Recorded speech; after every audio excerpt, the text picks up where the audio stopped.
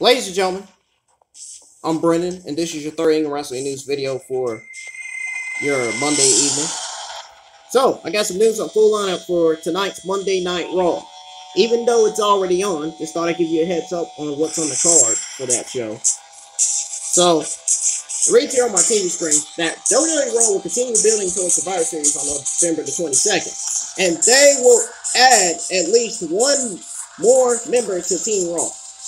I'm hoping it's Matt Riddle. Anyways, the company also announced a big six-man tag team match. Drew McIntyre and The New Day will team up to face Randy Orton, The Miz, and John Morrison.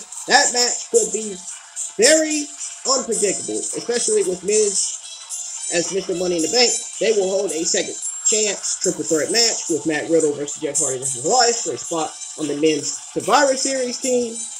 Asuka will also take on Nia Jax. Oh God.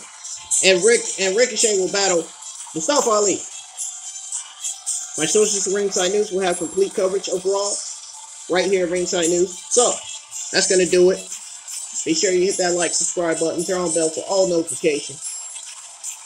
And my next Ingram Wrestling News video is going to be news on why WWE fired more employees last week. So, that's going to be your fourth and final Ingram Wrestling News video. That's coming up next right here on the channel.